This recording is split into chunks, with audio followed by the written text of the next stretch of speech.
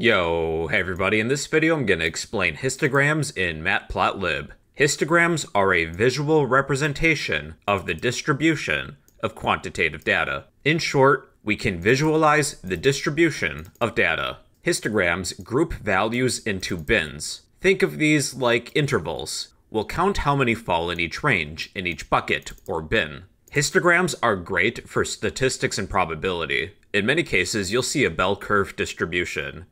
Now, in this demonstration, I recommend using NumPy because we'll need a lot of data to work with. With NumPy, we can generate some random numbers. Here's how we can do that. We're going to create some test scores. We're a teacher and we have 100 students that each took a test. We'll create a visual to display the distribution of scores.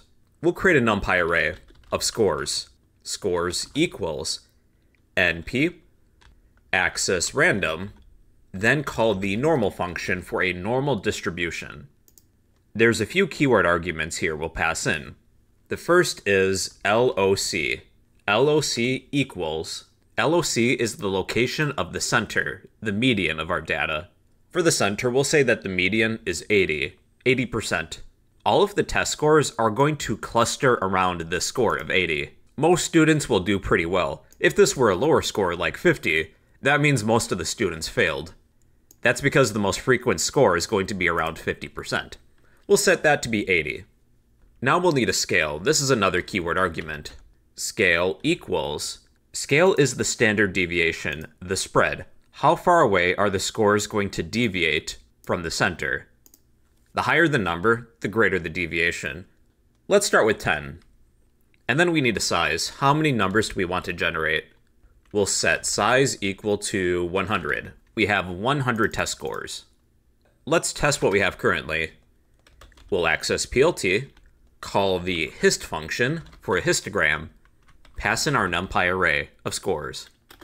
Then we do have to call the show function to show our histogram. Access PLT, call the show function. Here's what a histogram looks like. We set the center to be 80.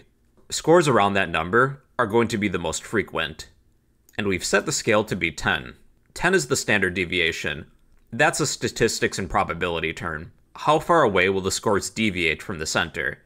Now, if I set the scale to be a small number like 1, the scores are going to cluster more closely to 80. The lowest score was 77, the highest score was 82.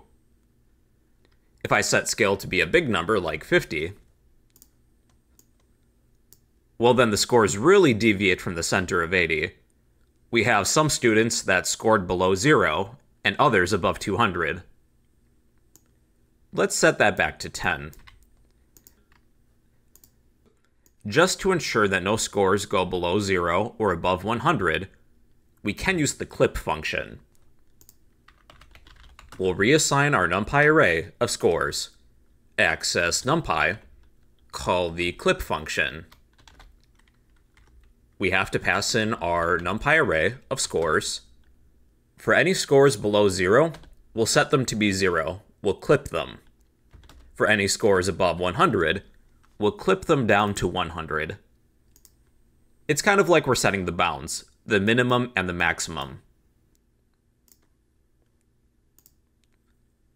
All scores below 0 will be set to 0. All scores above 100 will be set to 100.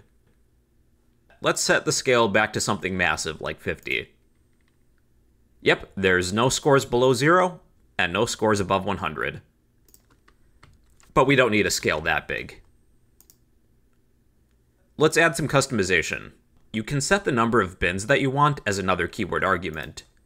This will be within the hist function for a histogram. I'll set the number of bins to be 10. We should now have 10 bins, or intervals. 1, 2, 3, 4, 5, 6, 7, 8, 9, 10. If I were to set this to 20, we would now have 20. But I think 10 is a good number. Let's change the color. That's another keyword argument. Color equals pick a color. I'll just set my histogram to be light green. There we go. To better define the edges, you can set an edge color. because right now it kind of looks like one massive blob. Edge color equals, I'll set it to be black. We should get a nice outline around each interval, or bin. Let's add some labels because, well, I forgot to do that. Let's add a title, plt, called the title function. We'll say exam scores. Let's make sure that that works. Yes, it does. Let's set a label for the x-axis. plt, called the xLabel function. We'll say score. Here we go, score. And for the y-axis, plt, called the yLabel function. Number of students. Number of students is on the y-axis. Alright everybody, so that's a histogram. It's a visual representation of the distribution of quantitative data. We're displaying the distribution of data. And well everybody, those are histograms in Matplotlib.